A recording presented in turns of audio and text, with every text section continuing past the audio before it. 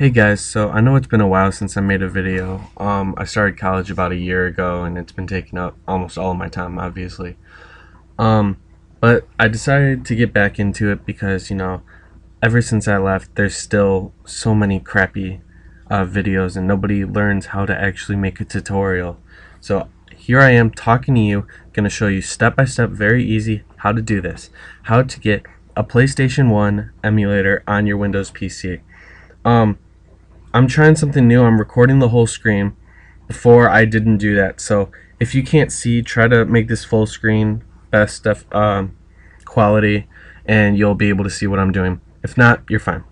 Okay, so I'm gonna give you this link in the description, ePSXE 1.8.0. Just click the newest one. This is from the official website, so click it. It'll take a second to download. Then you got this. Alright, so just drag it to your desktop. Alright, and you're going to want to have ZZip or WinRAR or something to extract this. You can download that. It's free and easy. Just right click it and extract to this folder right here. So then you got this. Okay, and you can get rid of that if you want. Okay, so open this up and you got all this stuff. Okay, so this is what you should have. Alright, so exit out of that. And when you're done with that, I'm going to give you this link also in the description. This is for the BIOS file, which you're going to need in order to actually run it. So scroll down to the bottom, or not to the bottom, but scroll down right here where it says PSX BIOS Pack 15 images.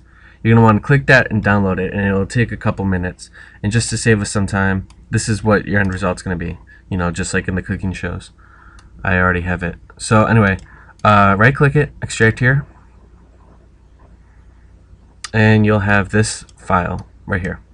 Open it up and you're gonna have all of these bins. Alright, so just take them, copy them, cut them, whatever. Go to the original folder that we downloaded, go into the BIOS folder.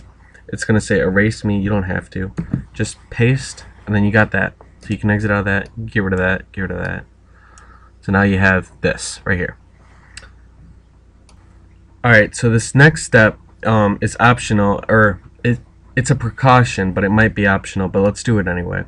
You might need this file in order to get the thing to run. So I'll give you this link. Just scroll down here and click this right here, and it'll take a couple seconds to download, and it'll look like this, a file like that. So just extract a folder. Oh, so you'll get this. Okay, open it up. This is the only file you want, the zlib1.dll. Just take that, copy that, go into the original folder and just paste it right on the root, just right there. That's all you need to do with that. And you get rid of that, and get rid of that. Okay. Alright, now there's one more thing that you're going to want, and that's going to be the actual game, the ISO, or just the image of the game. So I'm going to give you this link, and this is to all the PlayStation 1 games that you can download. They got the top ones here. You can click this. You can go and search for them alphabetically. Just like that. Crash Bandicoot, just whatever. Make sure you actually own the game, or you can get into some trouble along with the zero amount of people who actually got in trouble for this, but I should probably tell you that. So go to download links and click it to download it. It'll take, depending on how big the game is, anywhere from 10 minutes to half an hour, but to save us some time, I already got it right here. I already own this game.